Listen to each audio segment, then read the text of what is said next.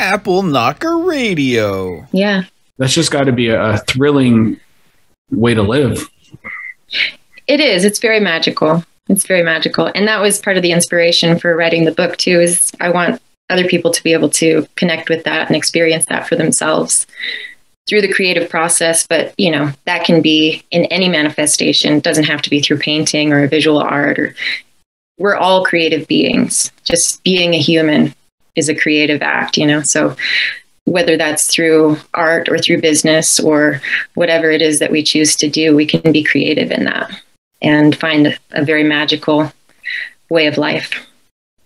I've talked to people, including a couple friends of mine, who feel completely closed off from any kind of creativity, and it actually bothers them. You know, like there's one person I'm thinking of in particular who has a really hard time imagining clear visual imagination or being a very creative person. And what would you say to people of that nature? I mean, it's largely what your book goes into. But could you explain here a little bit in a little condensed version, how somebody like that could go about tapping into this wellspring of inspiration?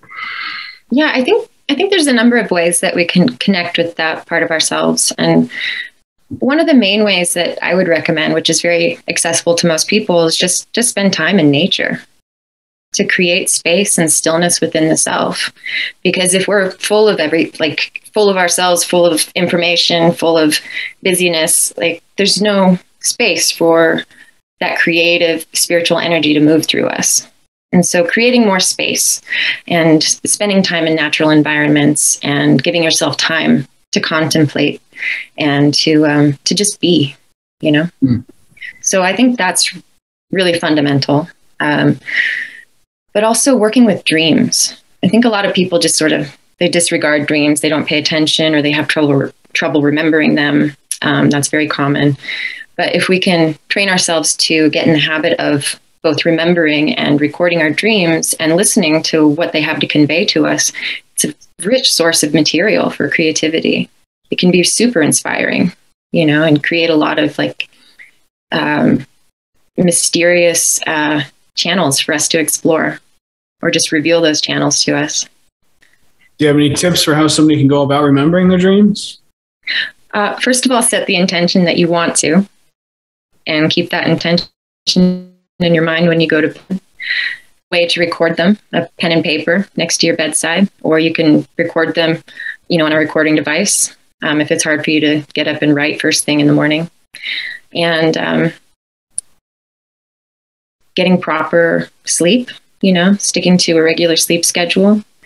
There's different tricks. I think some people like to interrupt their deep sleep, their deep REM sleep, and that can be a time for remembering dreams more easily.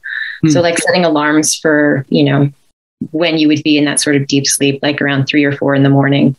And then I think what would be easiest is like just turning on your recording device and recording any fragments, anything that you can remember, even if it's just the faintest feeling. That's how it begins. You just need to record whatever you have, even if it's just a very subtle impression. And the more you do that, and the more you have that intention of wanting to remember, your unconscious will work with you. It'll communicate. And the more that you're able to write down and record, the more that you'll remember. And that's been my experience. Yeah. And I go through phases myself, periods where I don't dream. And that's okay.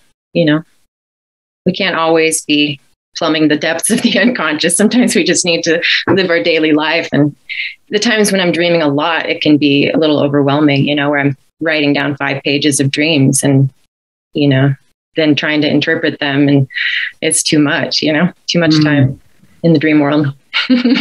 So there's a balance. Well,